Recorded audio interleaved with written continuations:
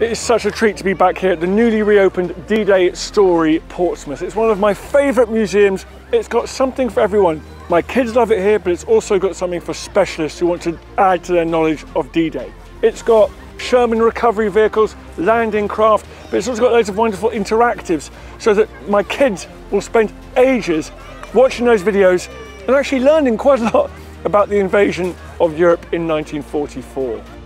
And outside the museum, of course, is the absolutely astonishing LCT 7074, a landing craft that arrived off the beaches of D-Day on June the 6th, 1944.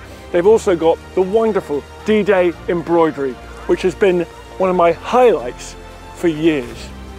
I strongly urge you to head down to Southsea and coming to the D-Day Story. It's one of the best.